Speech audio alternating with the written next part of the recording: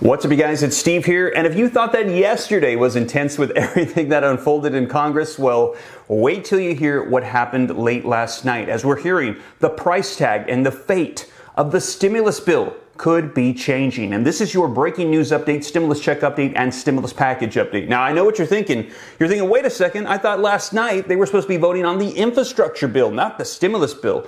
Well, you're right. But as you know, the fate of the infrastructure bill determines the fate of the stimulus bill, which determines the fate of the debt ceiling increase. Now, as you guys know, there were 4 pending urgent items on Congress's agenda. And yesterday I reported to you the breaking news that one of them got taken care of, and it was the passing of the continuing resolution to keep the government funded to avoid a government shutdown. So today, the government's still operating. However, there's still 3 major urgent items on the agenda. And yesterday, you guys, late last night, we were supposed to see a vote on that infrastructure bill, and I stayed up watching live reports, getting videos so I could report it all to you this morning, and that's exactly what we're going to do. I've got video footage, I've got articles, I'm going to give you the play-by-play and how everything changed last night. Now, we're going to dive in, and I'm also going to be sharing with you the way forward as we received a Dear Colleagues letter, a press release from Speaker of the House Nancy Pelosi after all the events that took place. And you guys, you are not going to want to miss some of these updates because this has changed everything. So let's go ahead and just dive right in. But before we do, if you could do me a quick favor, just takes a second. If you appreciate these updates that are keeping you up to date on everything that's changing pretty much by the moment, by the hour, you guys, just take a quick second to smash that like button. I would appreciate it. Helps out the channel a ton. Just lets the YouTube algorithm know that you think I'm doing a good job. And in turn, they're going to continue to promote my channel and my videos. Also, leave your comments down below. Share this out if you think it's going to help out other people. If this is your first time here and you want to stay up to date, come join the viewing community. Come join the Ram fam, we like to call it. All you got to do is smash that subscribe button and turn on that notification bell to stay up to date. And I'll keep you up to date on stimulus, Congress, the economy, unemployment, infrastructure, anything going on with our money. And if you got any specific questions for me, because I know there's a lot going on, I'm very accessible. I'm easy to get a hold of. All you got to do is shoot me a DM on Instagram at SteveRam3. And yes, I go through all my own DMs. I get a lot of them, so give me a little time to respond, but I will go through and I'll do my best to get you answers to any questions that you have, you guys. And always use caution here on YouTube because I get a ton of comments and we get scammers that come in and they try to pose as me. They take my picture, they claim they're Steve Ram, and then they ask you to contact them on WhatsApp, contact their assistant, and then ask for you to donate them money or give out your personal information. You guys, that is not me. I don't have an assistant, I don't have a WhatsApp, I don't randomly ask you to give me money in the comments, okay?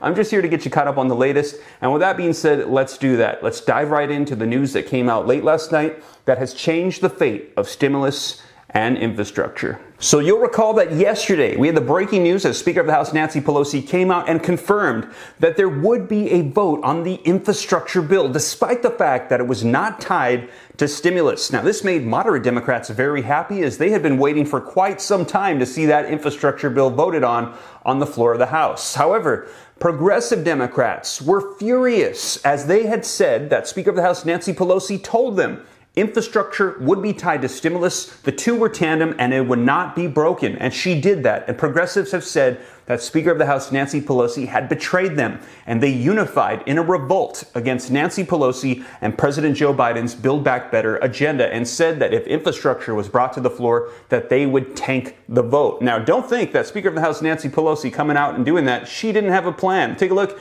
Democrats in a late night dash to salvage Biden's $3.5 trillion deal. And you guys, she was going to every single member of the House, asking them, yes or no, yes or no, yes or no. Meetings were coming out on live feeds. Speaker of the House Nancy Pelosi meets with Chuck Schumer, meets with Rashida Tlaib, meets with Ilhan Omar, meets with Joe Manchin, Kirsten Sinema, Josh Gothenheimer, meeting with everybody, trying to see if she could tally up the votes before bringing it to the floor to see if it would go through. But take a look, you guys. Sanders says infrastructure bill must be defeated and calls an effort to cut last-minute deal absolutely absurd. Now, in addition to that, take a look, you guys. Biden in the West Wing receiving updates from his negotiating team, stopped everything he was doing, canceled all of his appointments to stay for Capitol Hill's negotiations. Now take a look. President Biden remains in the West Wing this evening, receiving updates from his negotiating team on Capitol Hill as they work to secure an outline on his sweeping domestic agenda. Aides say that Biden has been on the phone periodically with his teams, which include Brian Deese, Susan Rice, Louisa Terrell, and Steve Ricchetti, throughout the evening as developments proceed across town.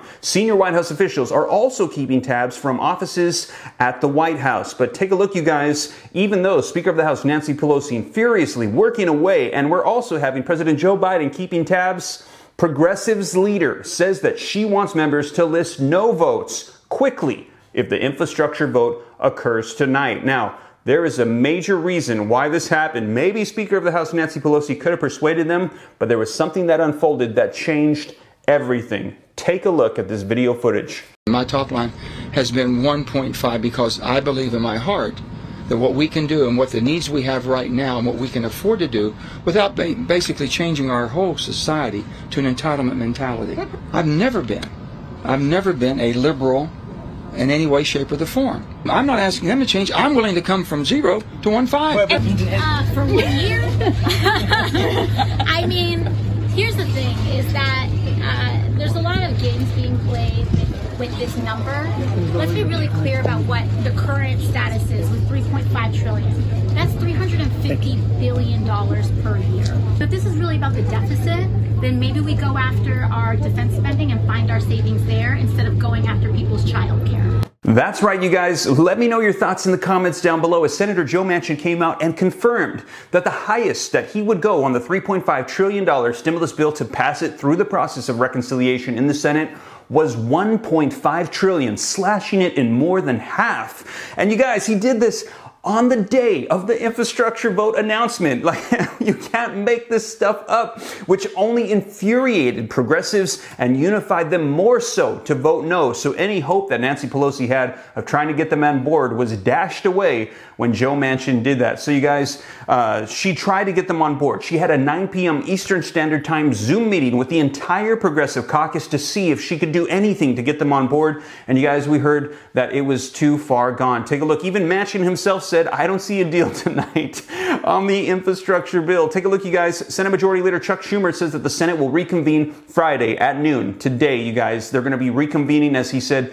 it's not happening tonight. And then we saw this Dear Colleagues letter on the momentum toward the Building Back Better agenda, September 30th, released from Nancy Pelosi late last night, and just says, Dear Democratic colleagues, the clock just struck 9 in the evening of a very productive and crucial day, and I'll save you the rest. She's just pretty much saying that it's not getting done tonight, and they're going to keep working away. So you guys, this changes everything, though. The amount of the stimulus has been sliced in half, we're hearing, to accommodate Senator Joe Manchin. Now, you saw the response of progressives laughing at that amount, saying that already $3.5 trillion is a compromise. Now, we will see, because stimulus, it has to go through the process of reconciliation, which means all Democrats have to be on board pretty much, and that might be the only way that we could avoid, for the first time ever, a United States default on the debt if we do not increase the debt ceiling. As Republicans said, they do not support it because they said Democrats are out of control with their spending and their stimulus. They said they're introducing permanent socialism for a temporary pandemic, and they're saying that we don't want to get